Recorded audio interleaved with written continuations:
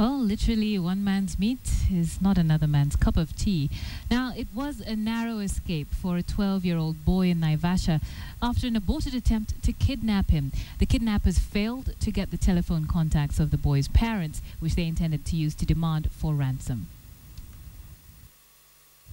Benjamin would normally walk to school with his mother every morning, except this one. The day his mother let him walk to school alone is the same day he will remember for the rest of his life. Leo nilikuwa natoka nyumbani, ninaenda kupiga kona ya kuteremka nielekea shule, kashikwa na mzee mmoja akaniingisha kwa gari. Akaniambia kitu kwanza, akaniingisha kwa gari.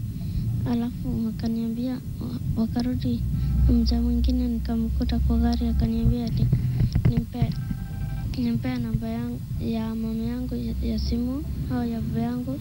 The kidnappers allegedly drugged the minor, a move that worked against them, since young Benjamin could not remember either of his parents' mobile phone numbers. Mzee mmoja akasema situambie kwa sababu sasa sisi tunataka 15 million.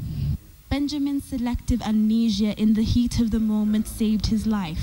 Sasa nikamwambia ati sijui, wakanitupia ntaramea huko kwa barabara.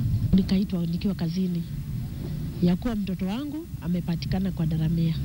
A good Samaritan brought Benjamin to the chief's office in Naivasha, where he finally snapped out of his drug-induced daze.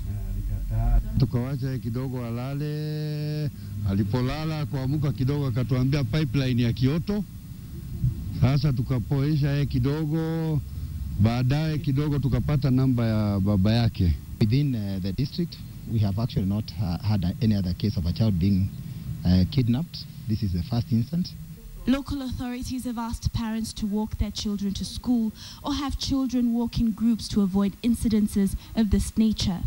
Catherine Omwanto, KTN.